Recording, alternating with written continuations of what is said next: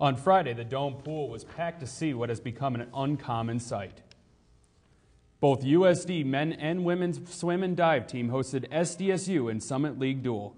It was a rare Dome appearance for state, as only the swim and track teams have hosted them at the Dome since the jump to Division I.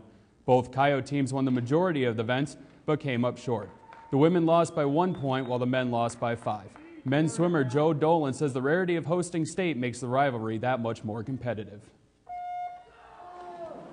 I think a lot of other teams and the community looks at swimming because we are one of the few sports that actually do still compete against them. It adds to the rivalry for sure, I would say. Both teams have one more home date when they host North Dakota on Friday.